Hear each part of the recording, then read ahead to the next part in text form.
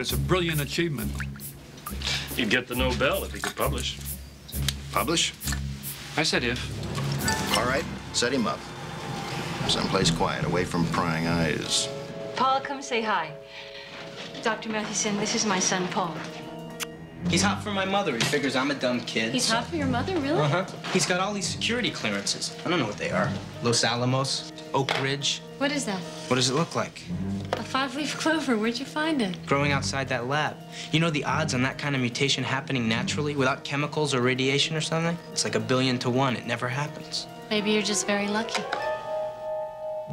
Who knows about this? Just us. We should do something. We can get in there. What can they do to us anyway? We're kids. It's a prank, right?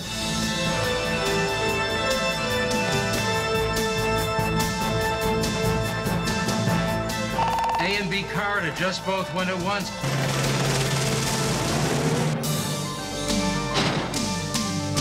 What's happening? It's Paul. Hate to go in there, Charlie. They got stuff in there that zaps you right out. Any idea who he's working with? I don't think he's working with anybody. I think he did it by himself. Who are these people? Does he feel that people don't like him? That he's special or different? Is he unhappy with the present political system? They can't do anything to me. Why not? I'm underage. What do you think this is, a school play? You could start a war, for God's sake. Now stop screwing around before it's too late. The package has arrived, and it's hot. You don't know what you took, Paul. I do not want them off the premises with that gadget. Do you copy? Give me a clear shot behind the ear, and I'll turn them off like a switch.